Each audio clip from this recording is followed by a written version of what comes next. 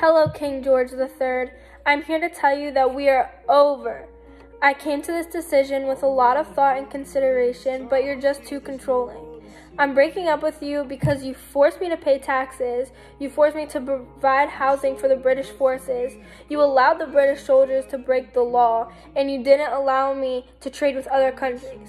It sounds like you have a trust issue to me.